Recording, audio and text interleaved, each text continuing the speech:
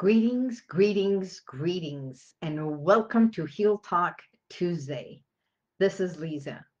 It's so good to have you here with me, isn't it? How are you feeling? I hope life is treating you well. Today, we're going to be talking about the power of words. And for those of you who have experienced, not experienced hypnosis and hypnotherapy, um, let me see here. Ah, yes, we are live. For a moment, it clicked and said, "You are not here." Hi, Seda John. How are you? We're going to be talking about words and the power of words and suggestions.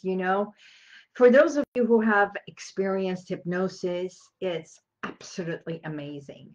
And for those of you who have not, there is this little lingering question or wondering what it feels like, what it is like.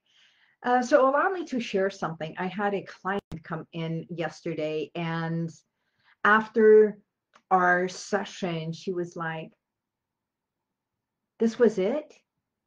It was like a guided visualization, and yet I couldn't move my hands, and my feet were so heavy. But I knew if I wanted to move, I could. But I relaxed, I couldn't move. And she says it was. She used the word eerie.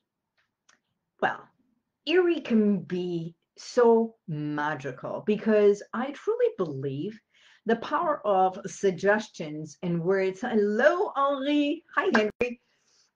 The power of suggestion is so wonderful.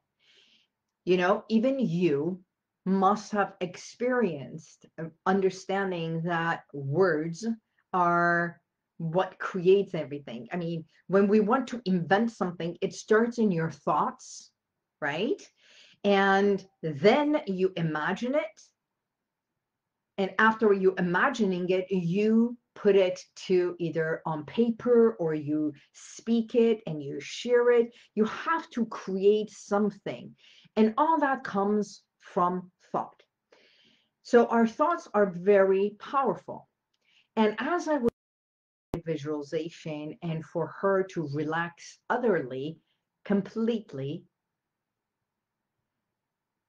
this power of a suggestion is like, you can do this on your own. And that's what I do. I teach you self-hypnosis so you can relax yourself at the same time.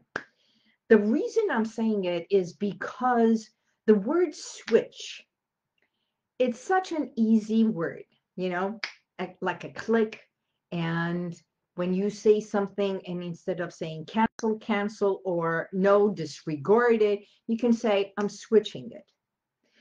So words, the power of words, when you want to make a shift in life, even if you have not been hypnotized, when you become aware, because your mind has this conscious, and we drift from our conscious mind, bypassing our critical factor, which is analyzing and judging and criticizing and reasoning, all that filter to drop into the subconscious mind.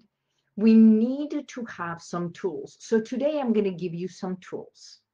And one of the tools is when you want to make a change in your life, you speak in the here and now as if you are stepping into what you want to create. The power of suggestion is not what I want in the future, but I am creating this. I am this. I feel this. So you speak in the here and now, and as if it is happened already. I know we cannot fool the subconscious, but if you were to do this over and over for 33 consecutive days and repeating something that you believe in, and you desire it from your heart, from your mind, and that is exactly what you want in your life, believe it or not only consciously and subconsciously, in the law of attraction and the universe, everything, there is that certain power that works. Second is whenever you are planning something, I wrote all this, and you add this aspect of health and love and willingness. So you bring joy to it. You do everything, as I've shared before. Hi, Mark. As I've shared before, we move towards our most dominant thought pattern.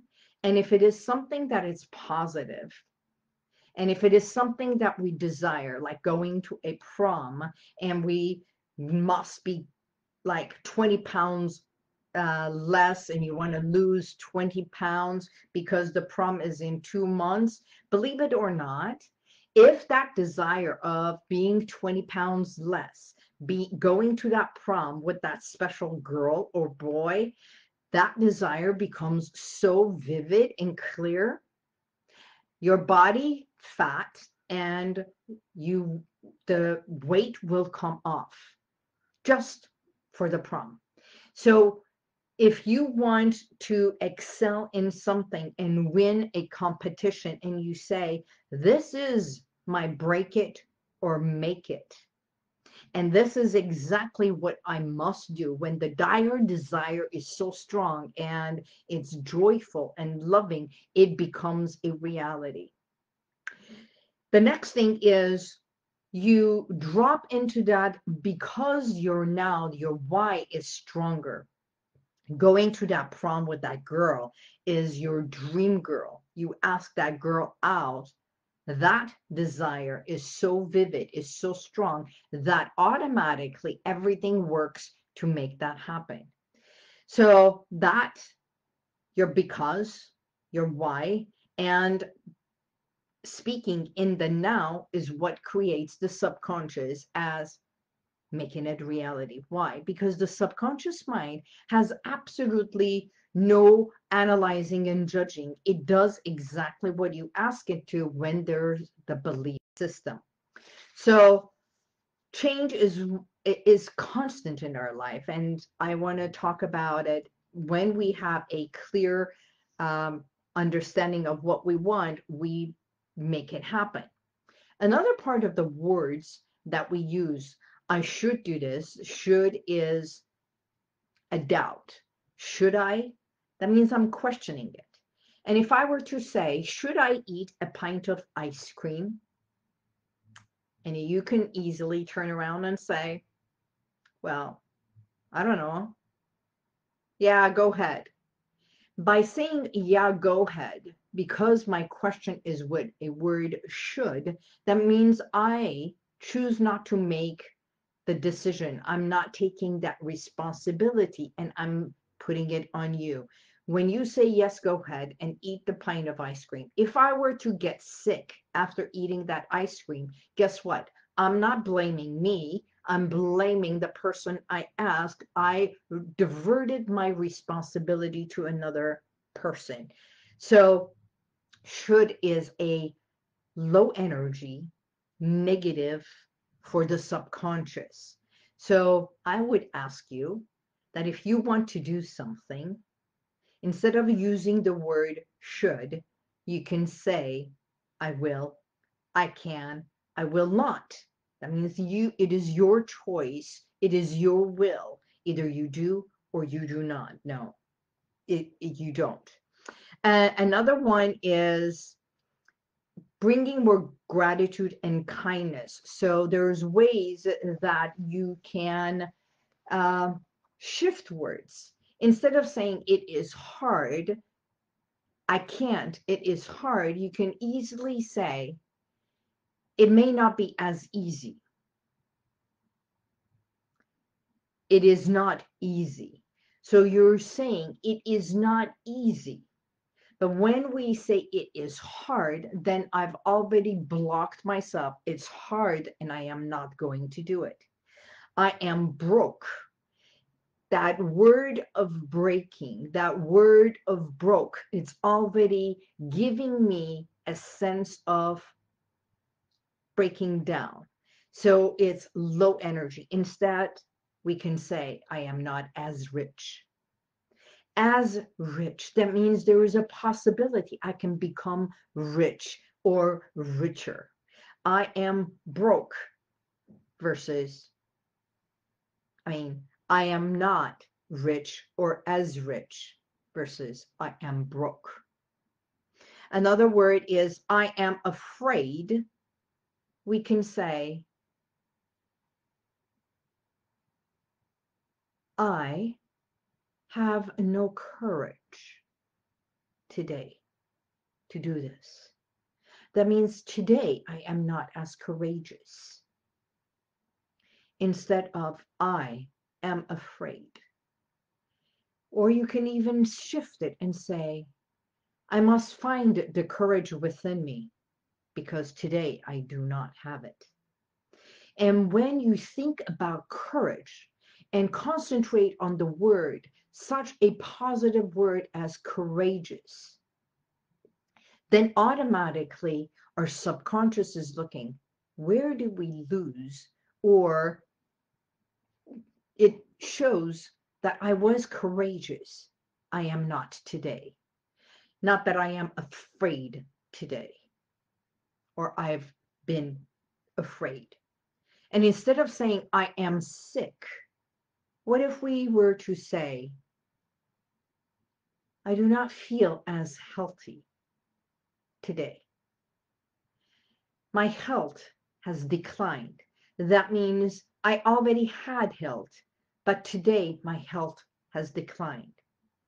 So in a way, there are words that disempower us, and there are words that share a story and tell a part of us, and it reminds our subconscious that I was healthy, I am not as healthy.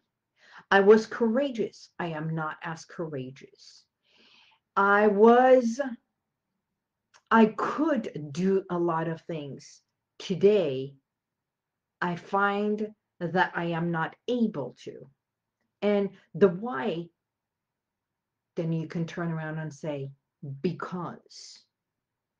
So a part of hypnosis and hypnotherapy is the language of how we speak with our clients and teach our clients to speak about themselves. You don't have to be hypnotized in such a deep state. Raise your hand that you have seen something, witnessed something on TV that has impacted you emotionally. You have read something, that storyline that was so touching that it shifted something inside you and reminded something that you have experienced. Could be about a loss, a grief, a winning, a championship that you were rooting for the person, the main character, the hero of the book. And you got so excited. That excitement, everything about our life comes from our thoughts. As a matter of fact, there is no way you can have any emotion about anything that you have not experienced before. Because it's not a part of your psyche, it is not part of your memory. So a part of what I do as a hypnotherapist is get to know the words that may impact and have direct impact on your experiences. It's not sitting and opening a script and reading a script when I work with my clients, but it's understanding the emotions, the history. It's evoking what was, it's understanding their history to know what's a part of their life. And if I can turn around and say, you're such a great swimmer, and I do this entire visualization about them going into an ocean and water and leaving all their pain and hurt away and just letting the water take it away. What if that person has never experienced going to the ocean? They've never been to the ocean side, and they live in this rural place, never traveled. Thank you, Chris. Hi, dear. That's it. See, we are all unique. We're so special. And I call it special because when you don't give yourself credit, no one else can give credit. One of the biggest things I like, and I have it on my calendar, on my desk, it says, stop shrinking yourself for others. And I'm getting emotional about this because so many of my clients come and they repeat words from the past that has been told. And it's been banked in your in their memory bank. And I bet you anything, you've got words and gestures and suggestions that maybe from the time that you were a teenager, from the time that you were a kid, it's been banked in your memory, and you've experienced things, you've seen things that has trickled down to where you are today. And certain words, I can't, I am broke, I am afraid, is realizing. And if you can do a switch or cancel and recognize the such low energy words that maybe impacted you as a child, as a teenager, that today it's not working for you anymore. So stop shrinking yourself, not only to those words, gestures, and experiences, but find words that empower you. I am not as rich. Well, how rich do I want to be? What is the number that I want to reach? Richness is not always in dollars. Richness can also be in the way you live, in the comfort of your living. I was talking to another client, feeling overwhelmed, overburdened with all the things she said, yes, yes, yes, yes, yes.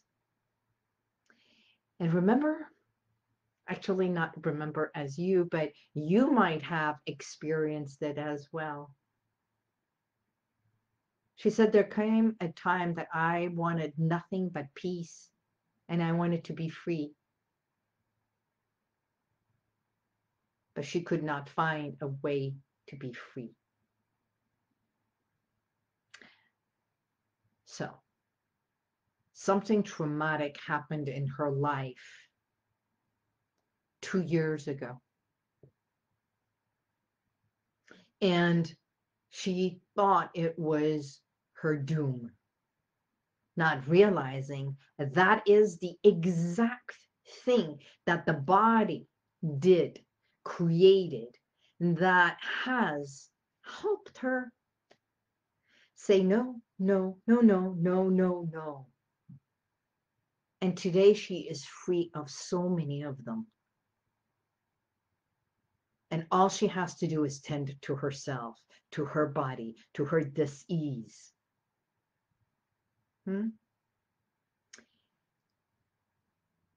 We cannot experience things, and we cannot shift things in our mind or body or psyche or emotions that it's not in our memory bank.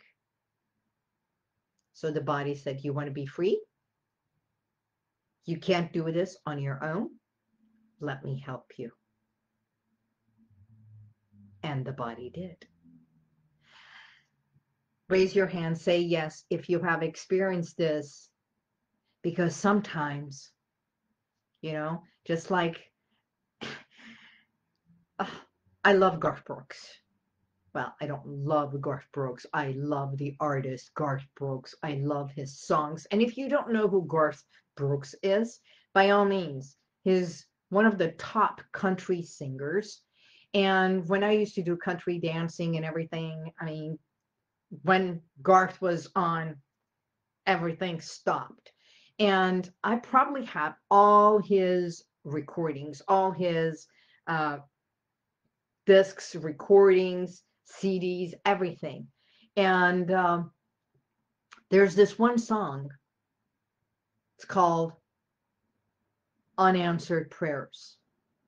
Do you know how many times not only I have listened to that, but played it for my clients? And if you are one of my clients and you are here, or you are not watching it at this very moment and you're watching it on replay, by all means, would you please make a comment and say, yes, Liza, you played it for me.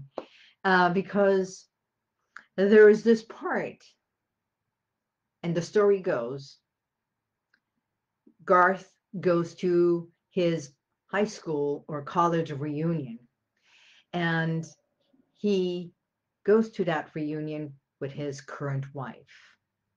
And as he is there, um, walking by, he sees his old high school flame, the one he had dreams about, that he used to pray that he wants to get married to. She was the love of his life. And as they stand there talking, he's reminded of those times. And after a while, he looks at his wife and remembers his life. And that's the story that says, thank you, God, for unanswered prayers. Because sometimes we pray for something and we ask for something that, yes, we may want it. And then we turn around and say, but I asked God and didn't give it to me. And I'm sure you have heard that when something, the door is closed or there is a cloud, there's always a silver lining. That means sometimes when we are in the midst of being broke, feeling sick, being afraid, having a hard time, we're not seeing the silver lining. We are not seeing why the body broke you down because you said yes, yes, yes to so many things. And yet you wanted to be free of those and could not see a way out. So when he says, thank you, God, for unanswered prayers, because he looks at his wife and recognizes how wonderful his life is today, the here and now. And that's how I started. Every thought, every idea, every concept, every image that is created by you, for you, even the words you speak, be aware. Is it loving? Is it kind? Or are you hurting yourself, dissing a part of you? And no matter what mistakes you believe you have done, we all make mistakes. I don't think there is a human being that has not erred in their life. There's always an error. We have all erred. But if we constantly rehash the error and the mistake and not forgive ourselves, that aha moment that comes and you say, aha, I understand. That was a mistake. I did not recognize it. I was down on myself. I shrunk myself for others. Today, I stand up for me. Today, I notice it. Today, I choose to recognize and become richer in heart, richer in words, richer in life. And being rich can be the next time that you go to our restaurant. And usually, if you count 15% tip, or the driver nowadays who brings it to you, and usually you tip $1 or $2, give them $5. Feel rich. And when you feel that richness, you give. By giving more, it's about you. It's not about them. They will become happier, and you feel richer.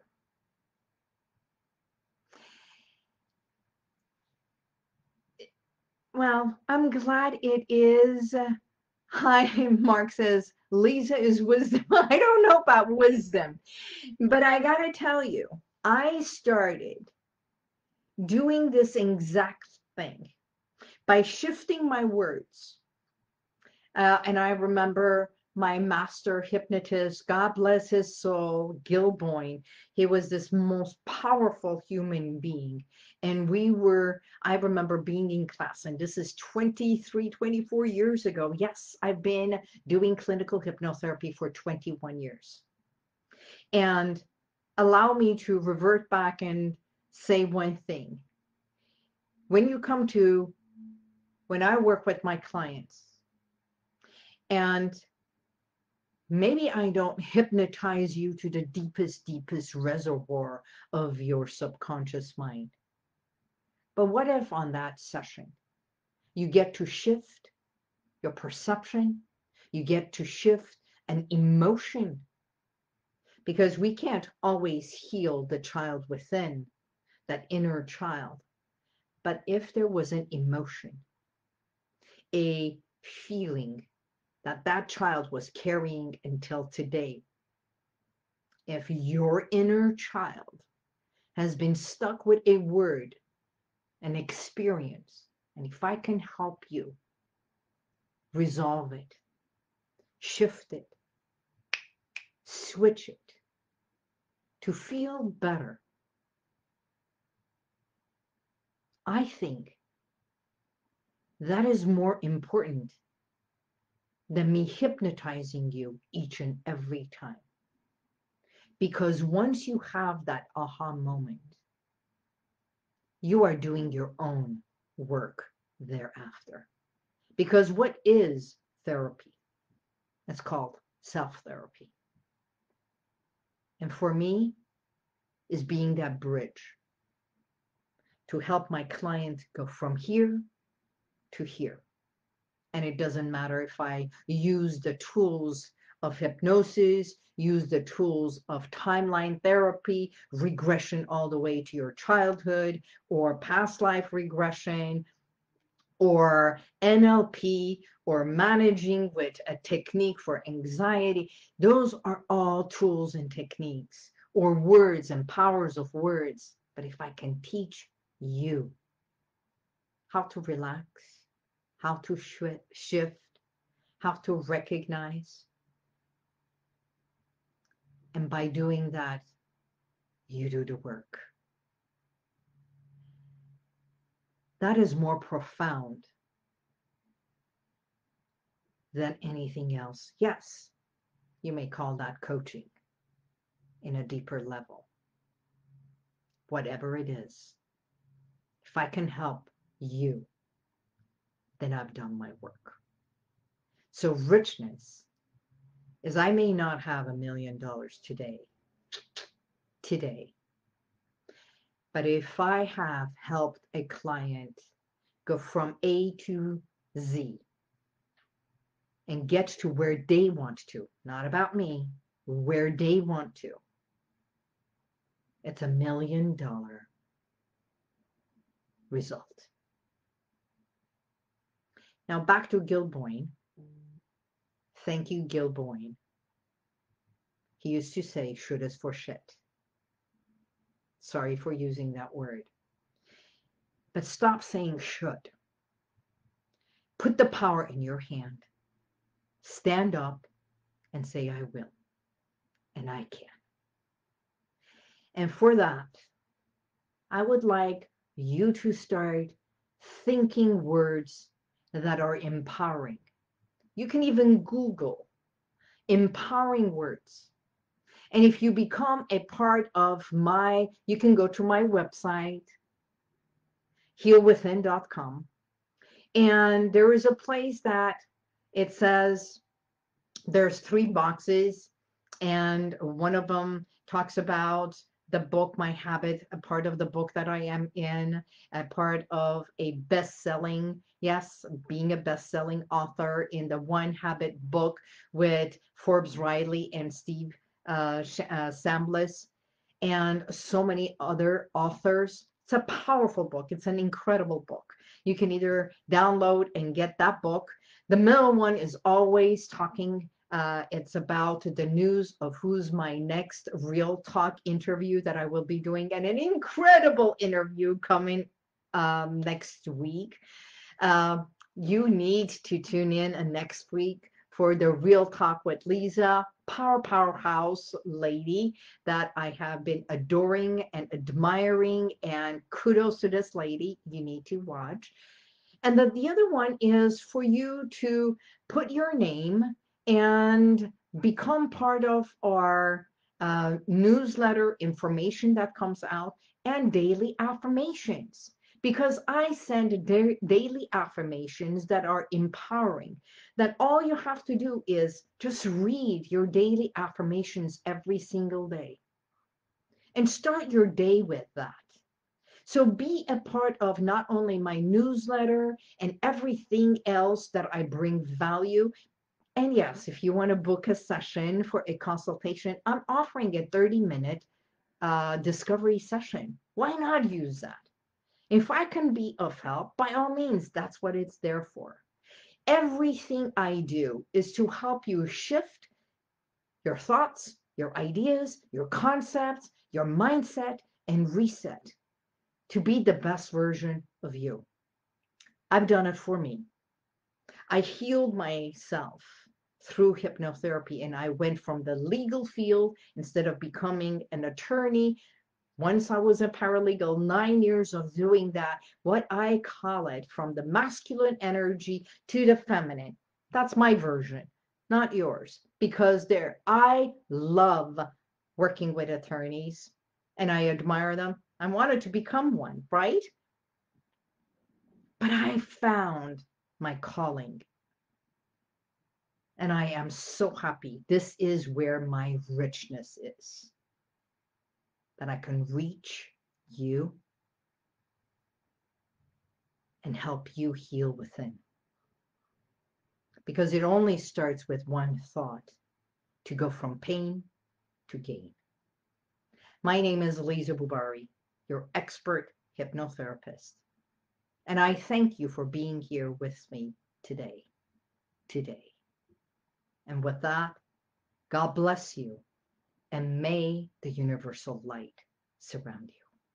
See you next week. Thank you for being here. If you want to check out some of the testimonials that I've got, click right here. But if you want to go back and watch other videos from a week ago, 2 weeks ago, even a year ago, click right here. See you next time.